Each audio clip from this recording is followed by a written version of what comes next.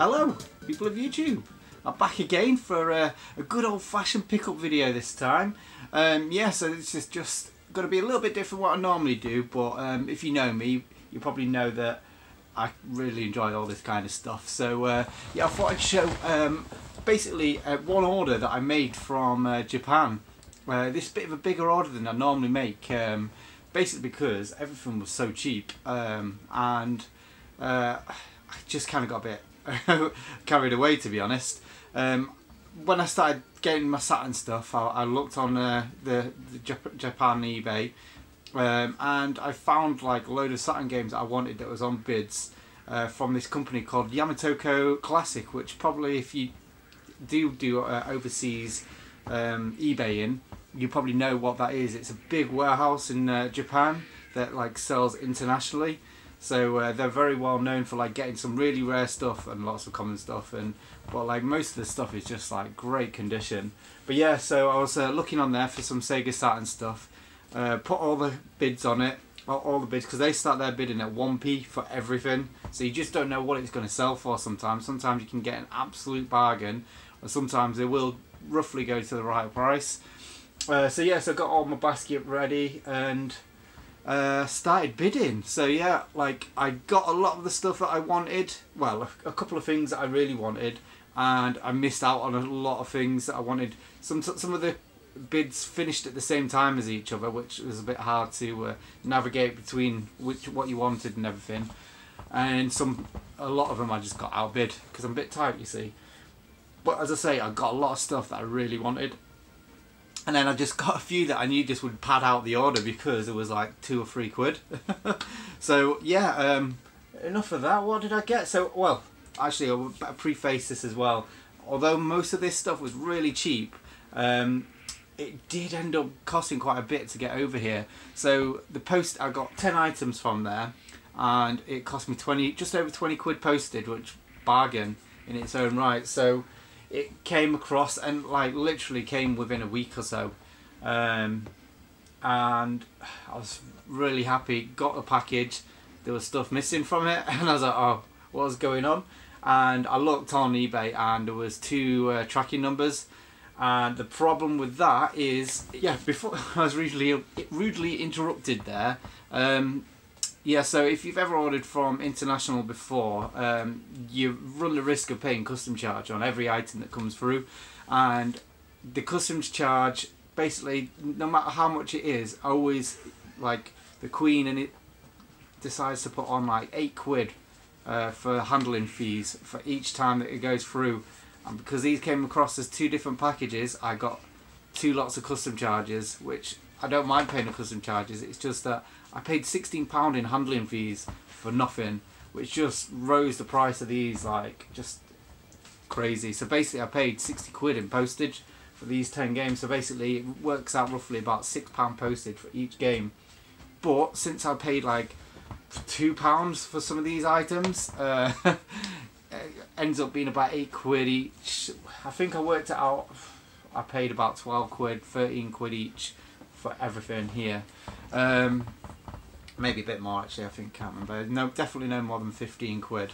But yeah, so what did I get?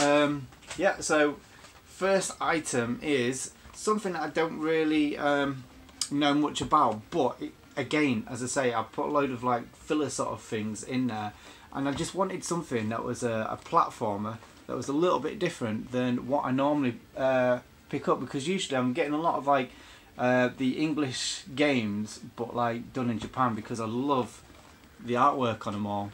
But yes, yeah, so I've got this proper little cutesy thing. So what did I pay for that? So I've got my eBay to hand. I thought I did anyway. Let's see if I can get it out. So this is called Shonen Ashibi, which is like, yeah, a little seal, and well, this one costs £6. So again, I probably paid 12 quid for this, so not too bad.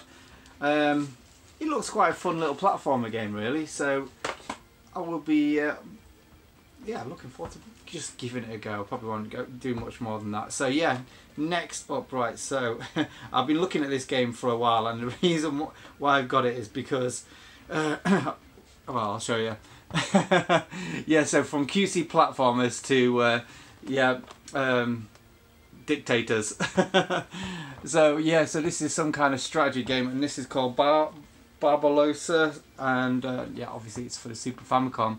So yeah, so the reason why I got this game is me and one of my friends, we send like pictures of Hitler to each other all the time, just for jokes, just like in stupid situations, just like basically just mocking him basically.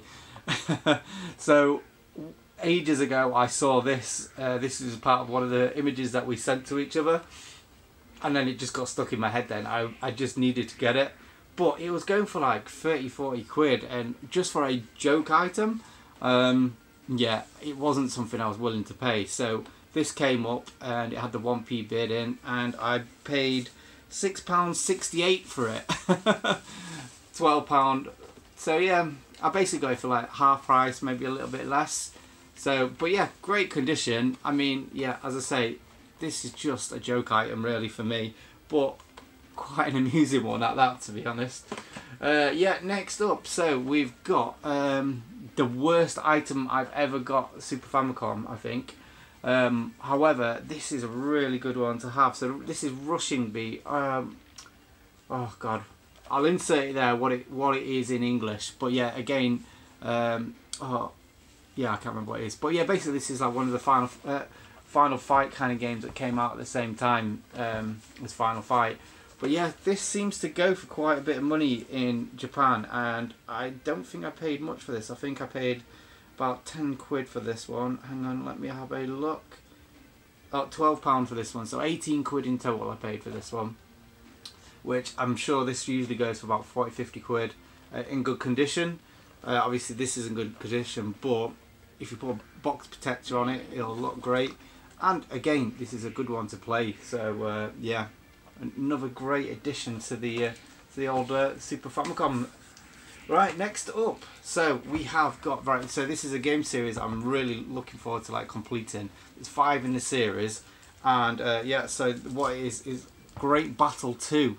So I think this one's called Great Battle Gaiden 2.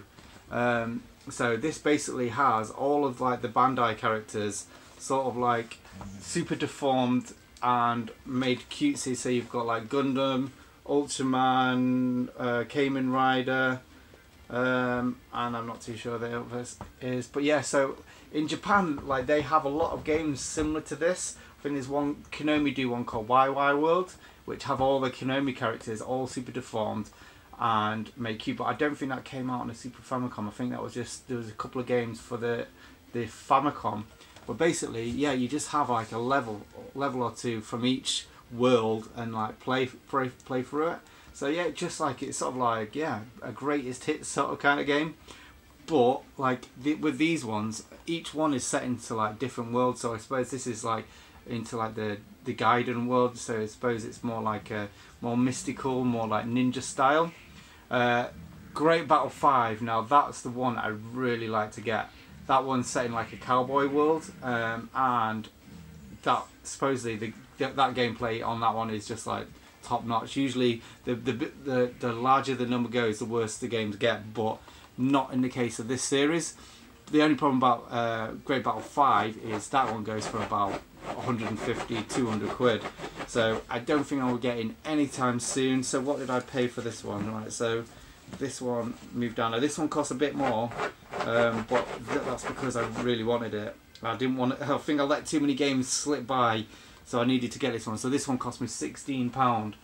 So yeah, not too bad. I mean, again, these are all games that I really want. And yeah, another game that I really been wanting for a long time. Now, I've been saying I don't want to get any games that I can't read. Well, if I want games that I'll be able to just play and don't have to worry about reading. And so that was no more RPGs anymore. So I broke that rule with this one. Because I've been wanting this one for a long time, and I just think that artwork on there is just incredible. So what do they call this in Japan? So gotta keep moving every time. So this is called Tenchi Suzu for the Super Famicom, but in the West we know it better as Terranigma. So yeah, so this cost me 20 quid. So I think that was a bargain price. I'm sure this goes for about 40-50 quid usually for the Super Famicom. And if you know the Super Famicom, Super Nintendo PAL version, that's about 100 to 120 quid. So yeah, I mean, as I say, I can play this on my on here on my Super Nintendo because I've got my EverDrive there, so I can put a patch version on there and play it, no problem at all. So yeah, again, this is one I've really wanted to play as well. So yeah, it's part of like a series. What's I can't remember who it is who does it now.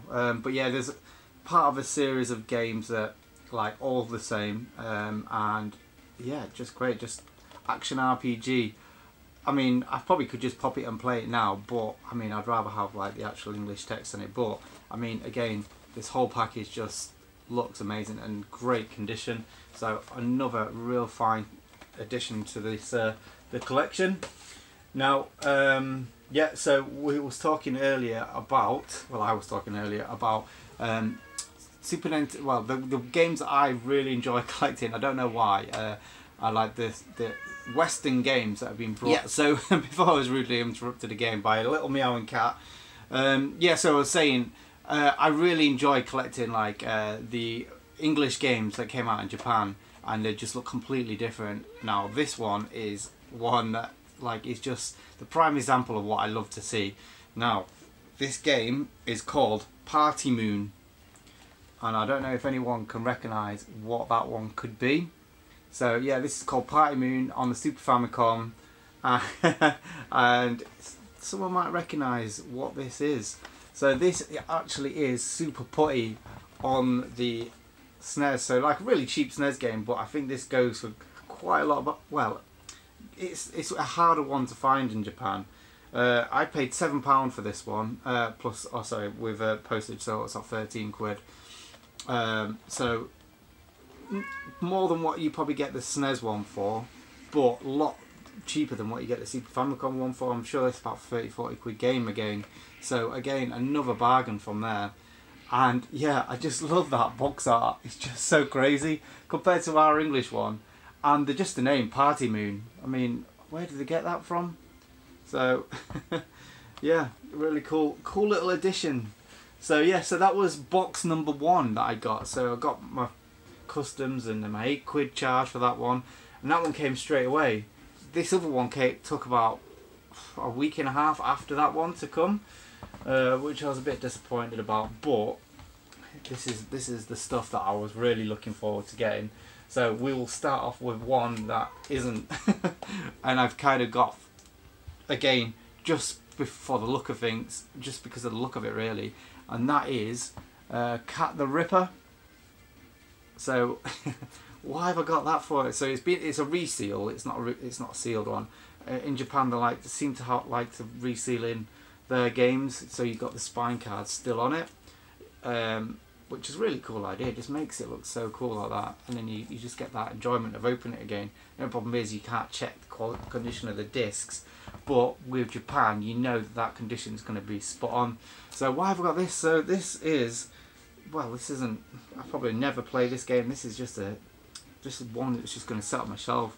Now, all in all, I paid 10 quid for this, which is probably a little bit more than what I should have really paid for it. I'm sure you probably get it somewhere a lot cheaper, but I mean, I love cats, and I love like the cyberpunk setting that that's in. I don't know if anyone can see that, but that artwork on there just looks fantastic.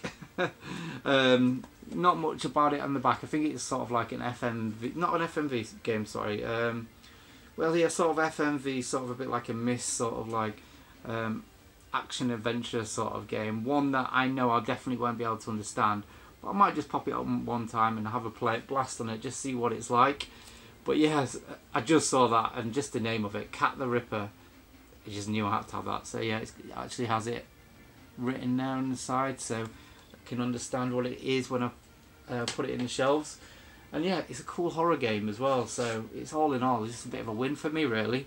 Now, I was looking for shooters for the Sega Saturn, and I missed pretty much all of them. So it's like, what was Strikers 1945 1, because I've got 2 on the PlayStation 1.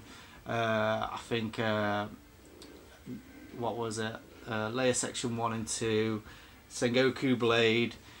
I mean, the problem is I have got kind of like all of them as well, but I just want them on on the Saturn, because it's just cool to have. Another game I've already got on the PlayStation 4, but the price of it was so cheap. I guess everyone was bidding for the other ones, and that is Game Paradise. The Game Paradise, which so this game, oh my goodness, is so bizarre. Like you just have like different routes through, and like there's one bit where you like go through and you basically join this karaoke and you're shooting enemies while there's a karaoke happening in the background. It is just one of them like bizarre cutesy games. But yeah, I got this for 20 quid with postage. So if you know, this actually goes for a lot more. So again, another one I was really looking forward to getting. And yeah, just a great addition to the Sega Saturn shooter library, and I'll be giving this a blast straight away now. Now I've shown it off. And right next up, right, so again, I was saying I just want to get games that I can play. Again, this is just broken like that rule, but if you see this, you'll see why, and that is Policenauts. So if anyone knows what this is, basically it's not a sequel, but it's sort of like a sort of like side sequel to Snatcher, which everyone obviously knows about. A lot of people know about this now because of Snatcher, I suppose. So this is basically like sort of like a text adventure.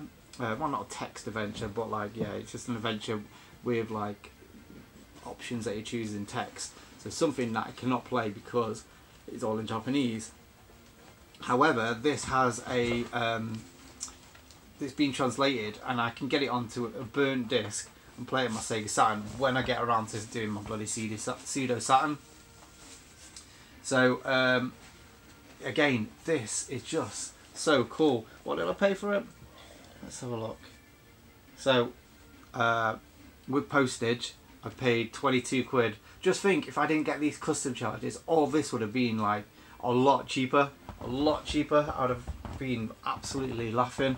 So yeah, so the condition of this is just amazing. And again, right, because it's a bit misleading, because on the back of it, it's all in English. I don't know if that's focusing it very well. So it's all in English. And so you got your little sleeve. So obviously another winner, because you know how much I like sleeves.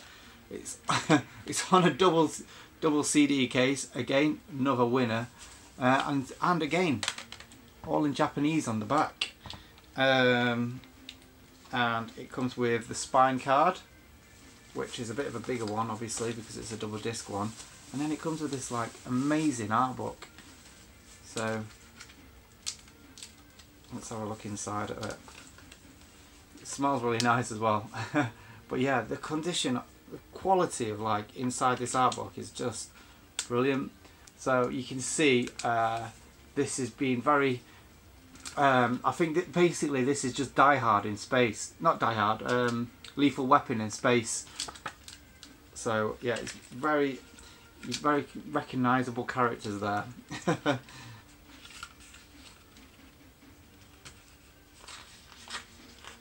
So it's got this like transparency one cell here as well, which is pretty cool.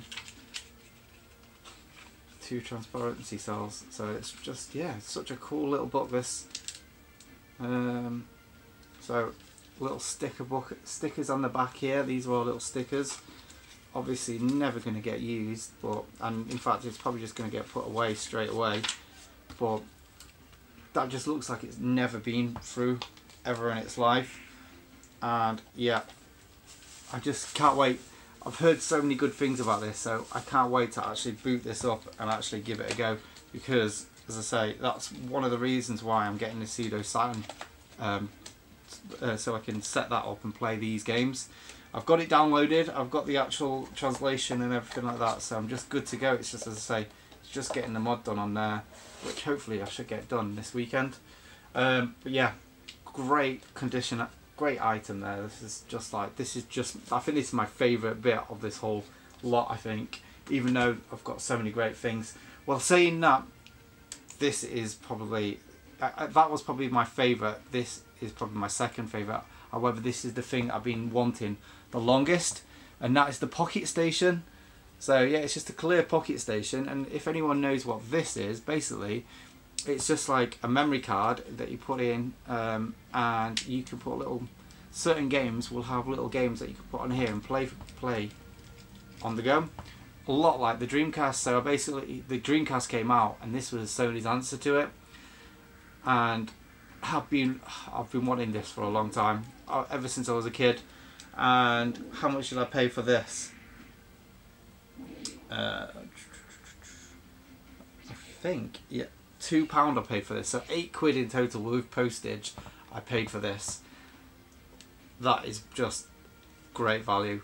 I want to get another one, there's a white one as well, and I want to get that one as a box, so eventually I'll have like a little cool little set going on. But for now I'm just wanting to know what games I can play, because I know some English games actually have like the pocket station like memory still in the like coding of it, so you can actually use this on some English games.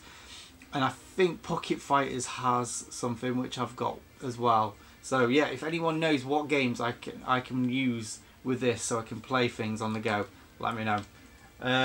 So yeah, so that was my Sega Saturn, well, my Japanese box. So yeah, a bit of information for people who's on the fence on ordering stuff. I wouldn't just, for me, I would recommend just getting stuff. If there's something that you want, that you've been wanting for a long time, get it. Order it from Japan, because even with customs it can be cheaper, but you've just got to factor in the customs charge. Think it's going to be about six to eight quid per item for the delivery, and just factor that price on the top of everything, and then that's, well, you can figure out what you want to pay for stuff then. I'm happy with what I paid for. I would have been, as I say, it would have been better if I didn't have that 40 quid charge on it. I'd have been so much happier then. But all in all, really happy. And I might as well add this in. This I got pretty much the same time, but this is from England. And I paid 20 quid for this one. So this is Mickey Mouse in Disneyland Tokyo. So this is one of the Mickey, like Capcom. Is it Capcom? No, actually it's not Capcom, is it? So it's very similar. It's like very similar to like the Capcom Mickey Mouse games. I'm not too sure how this one plays, because obviously I've never played this one before. But this was only 20 quid. Now it came not the best condition, but still not too bad. Not too bad. It's just a bit of crushing on the sides there, but it's still good to have in my set. And as well, like I really like the Mickey Mouse games, the Capcom ones. As I say, it looks very similar to that. So yeah, let me know what you think in the comments. Thanks for watching. Bye.